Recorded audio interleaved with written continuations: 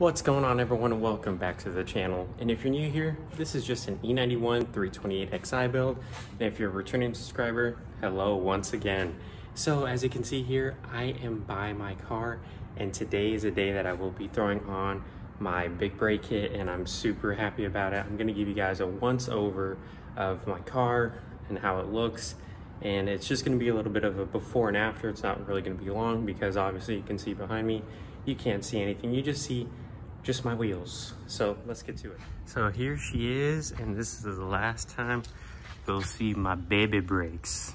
So everything will be replaced. As you can see here, there's not even a lip on these current ones or the brake pads because these are like basically brand new, and see no track days on it either. So everything again will be replaced is the rotors, the brake pads, and these tiny little nasty old brakes will be replaced as well.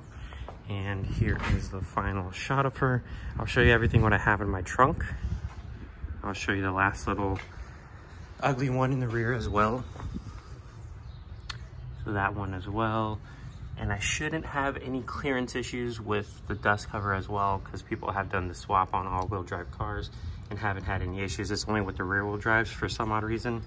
But I would look further into that if you're wanting to do it on the rear-wheel drive counterpart. But this is the last one.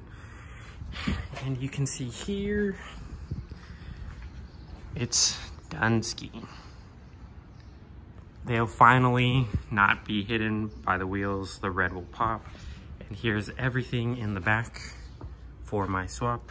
Brake fluid, pads, all the mounting stuff, brake lines, rotors, and the calipers all wrapped up. So here she is. Super happy, cannot wait to do this new swap. All the fluid will be replaced, and she will be looking a little bit more aggressive with these bigger brakes on it, and it will finally match.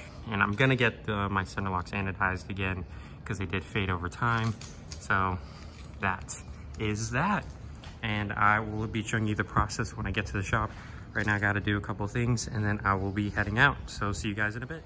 So here we are at the shop. I have the hood popped, of course, for the brake fluid when we do the drainage. And here are the wheels off right here. We already took off the clips and everything like that. Took off my adapters and spacers. And if you don't know how these center locks work, it's basically that. You use these, put them in like just normal, and then they mount up to here, and you're good to go. So it is the next day. As you can see, I'm gonna be doing a video of what I did. I was only able to get the fronts on. The rear calipers fit up. I didn't get any of the videos putting on the fronts because we were working on it. And we just had to do a little bit of shaving. Really wasn't that big of a difference. Like, it was just a little bit of a shave to fit the bracket on.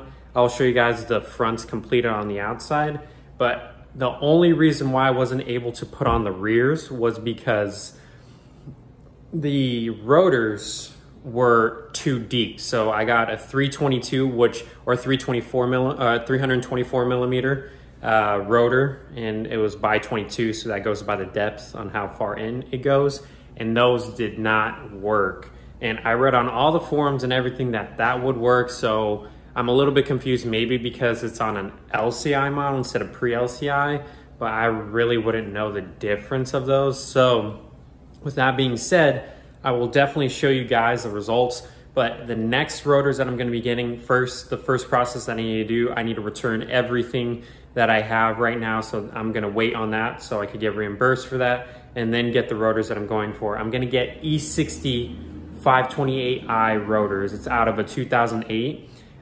It's not the same millimeter, what would you say, of the rotor. It's a 320, but it's by 20, and that's what my stock ones are. They're 20, they fit up just fine. And the 320, we measured that the brake pads would fit perfectly on there because of the offset on how far it's gonna come far forward. So that's gonna be, it's gonna be another part video, but I'll show you what I have, and let's get out there.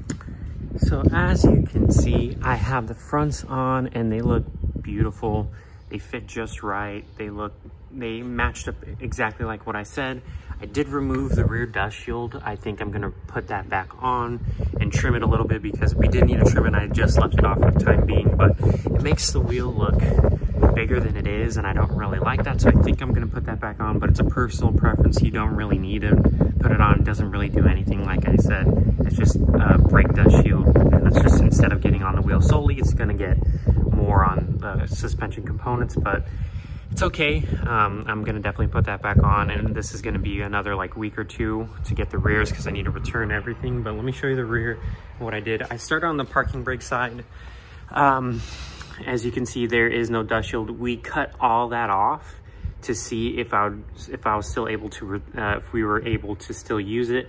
It's the millimeter size. It wasn't the size of how big the rotor was. It was the size of how deep it went, and since it was a 22, and this is currently a 20, and I needed to stay with a 20, at least for pre-LCI. Again, I don't know for LCI, but I need to repurchase the new dust shield for the back, and then I'm gonna, like I said, get a 520. It's a 4 mil difference. It shouldn't be that big of a issue because when I mounted the actual rear piston or the rear brakes on it, it was already covering more than half.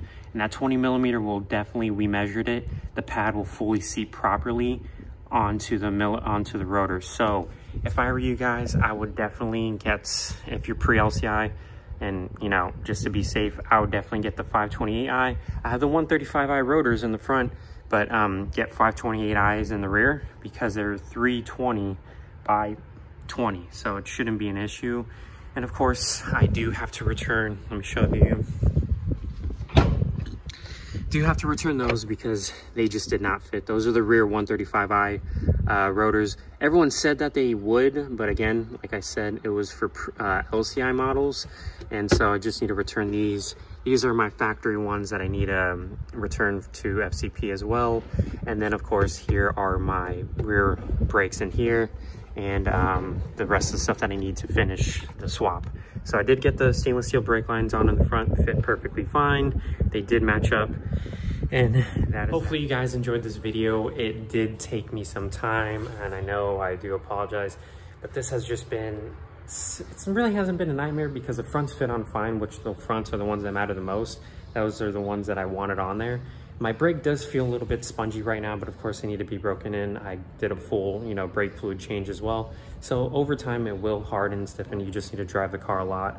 But hopefully I can get the rears on within the next 2 weeks, and that's the plan because I'm pretty sure I'll be able to do that. And then I'll get the rears on. And it was only, the only issue that I have was the rotor. That was my only problem. The brake calipers, they fit up perfectly fine. There was no issue with that. That's the main priority, and my main concern was that the brake calipers weren't gonna fit. My issue was just the rotors. So the rotors didn't fit. So I found the ones that are gonna fit my criteria and what I want and everything like that. I don't know, I may, like I said, I may put on the front dust shield again and trim it, but just depends on how big it is compared to the rotor, because if it's just showing the same size as the rotor, then obviously it's not gonna change the look of the car for the brakes. But that's my only gripe right now. I'm not fully happy with it because I didn't get both front and rears on, only got the fronts on.